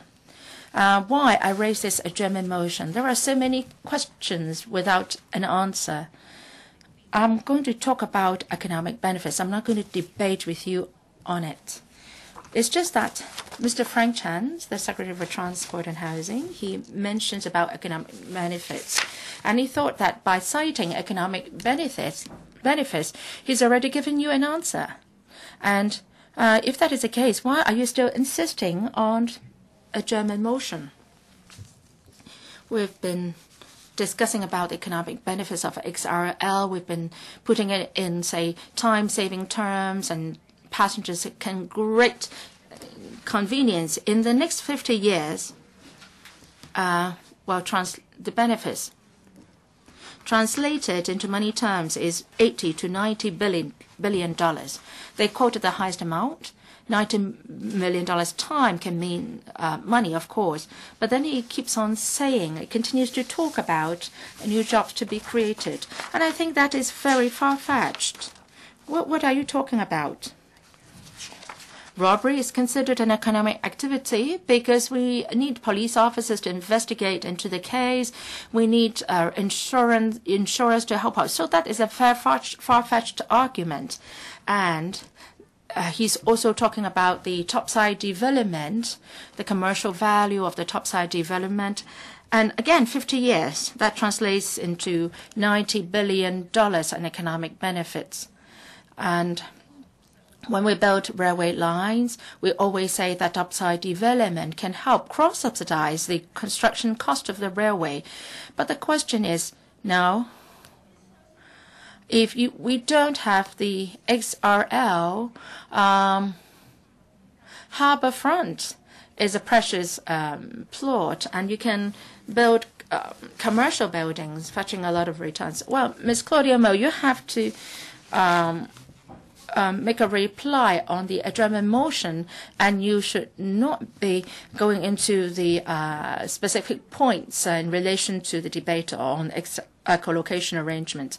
They haven't been able to answer my question, and I'm trying to explain why they haven't been able to answer, because their answer is very ridiculous. They're trying to put the benefits, say, in terms of the value of commercial buildings, jobs created. So $90 billion times 3, it means $270 billion. This is really going too far. And we still have so many queries. And that's the main reason why I move in a German. And he said that XRL is going to be a transport hub. Yes, Hong Kong is an aviation hub. We are a marine traffic or shipping hub, yes. But no, that should not be the case for our land transport. The West Kowloon Station is the southern gateway to China. How come that all of a sudden it becomes a hub with connections in all directions? No, can you lead it? Can it lead you to Taiwan, Japan? It's really nonsensical. It doesn't hold water. And he's presenting a lot of figures. Back then, when we visited MTRCL, I was given this booklet. It contained a lot of data, and there have been delays, overspending, and so on. And the other day, I asked Mr. Frank Chang questions. He refused to answer. He said that there will be a patronage of a passenger, 100,000 passengers using the XRL every way. And, well, for every hour, there will be a patronage of 10,000 passengers. So the government sounds very ambiguous coming up with these figures. So how can we debate on the government's motion? There are still a lot of unknowns. How can we have a debate? And there is another unanswered question. There's the 4 questions asked by the Citizen News. Back in 2008, the working group of the administration studied co-location arrangements, but none of the questions are answered. Professor Anthony Zhou said that there must be acceptance from the public, and the public will be fully consulted. But you did not answer us as to whether there would be public consultation. You kept saying that Lee is the law. Previously, you said that you would definitely not excise Hong Kong territory from Hong Kong. But now it's an excision. But they said that under the law, the port area will not be Hong Kong territory.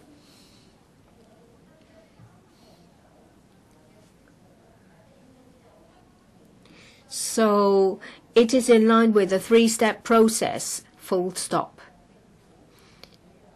Will a responsible government answer media inquiries in this way?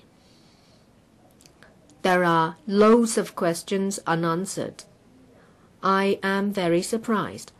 Back in 2008, when the working group was set up, I wonder, who are they? Do we have to wait for 30 years, 50 years for the Official Secrets Act to be lifted before we find the information? It's only a railway.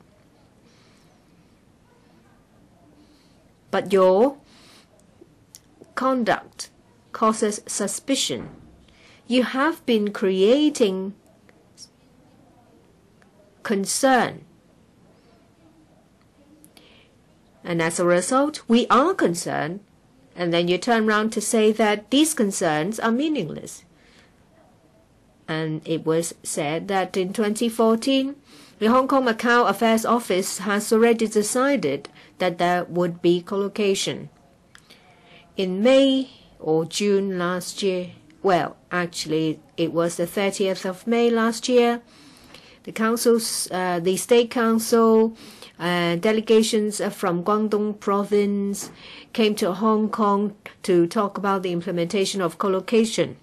The wordings was to the effect to implement and to discuss the implementation mechanism of collocation, but there was no press release, no public statements made.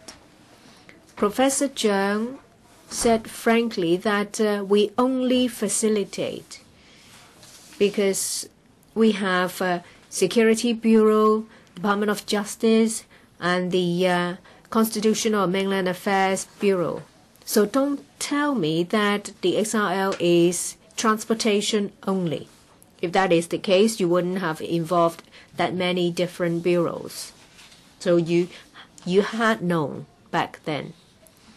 Now it's like a shotgun wedding. That you have no alternative but to agree. So can we pause and think? Previously, I heard a very interesting idea. Of course, it's coming from someone who supports my motion. It's from Mr. Eddie Chu. He said that there was an occasion in the legislature when a motion is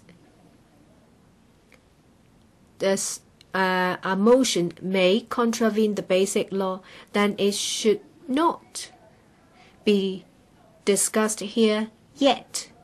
Sorry, I thought I heard some ruffling sound of a plastic bag.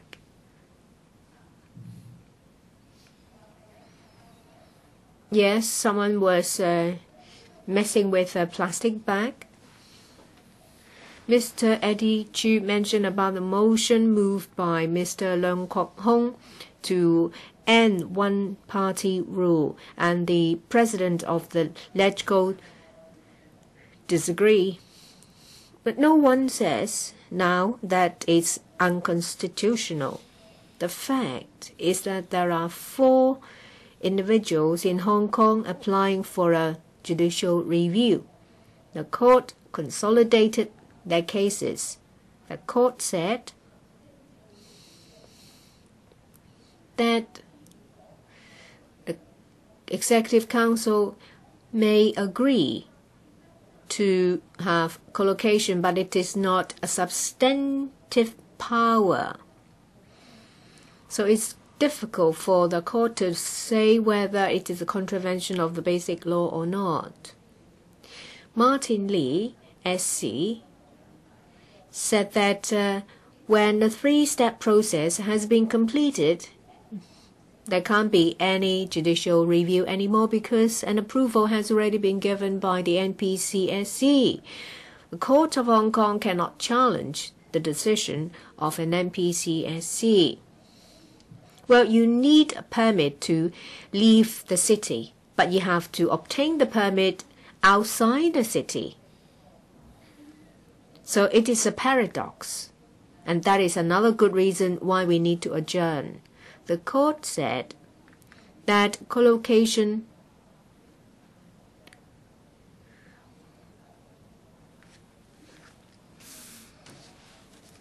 in the end will be decided by LegCo through local legislation, so the court cannot guess or speculate what the NPCSC or the LegCo would do. So do you think the NPCSC would refuse to approve? Do you think that LegCo will vote it down? They would like to get it endorsed as soon as possible before March because they are stooges, they are sycophants, and they are toads.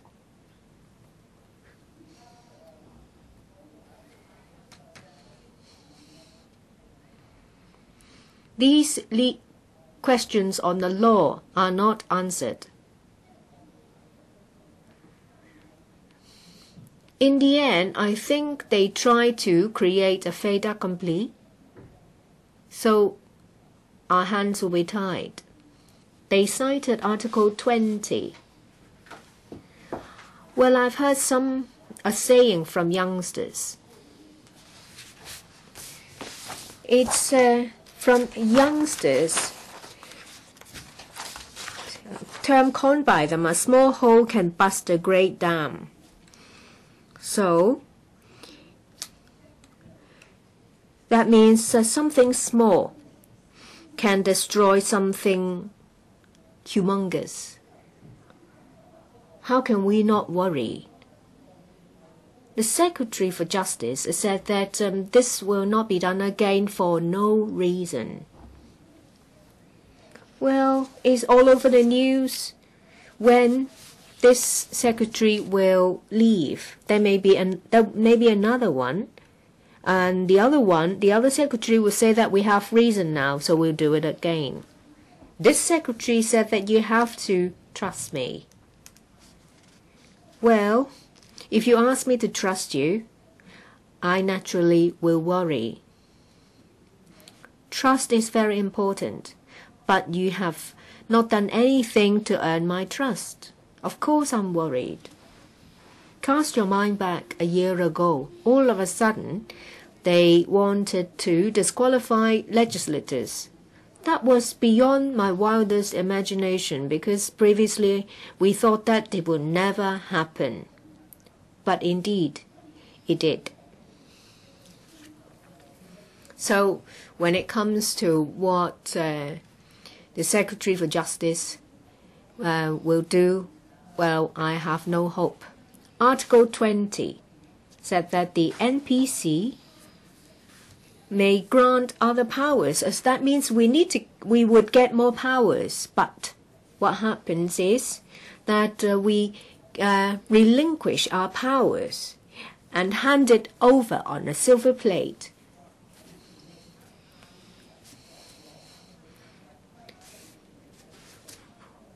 Is it the case that I now give you the power to give your power back to me?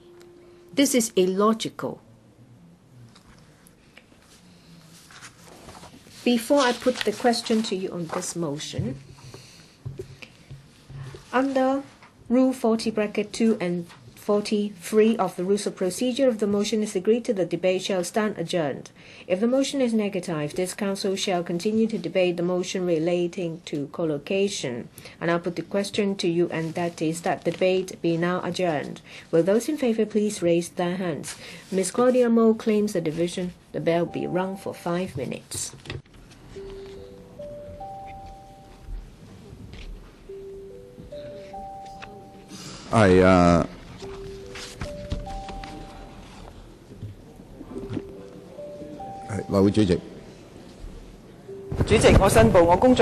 Ms. Darley, I declare that the accountant firm I work for is the auditor of the MTRCL, but I myself am not involved with any of the work of the MTRCL.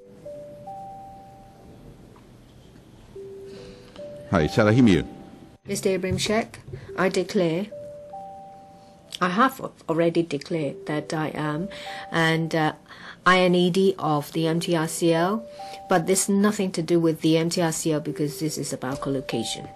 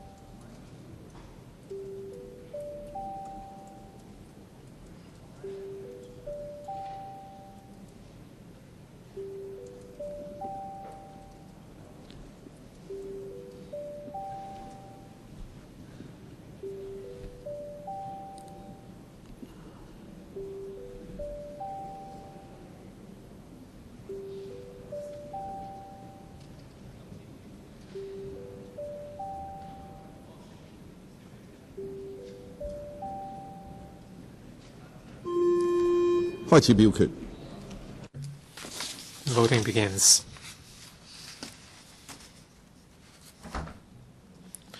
Please check your votes.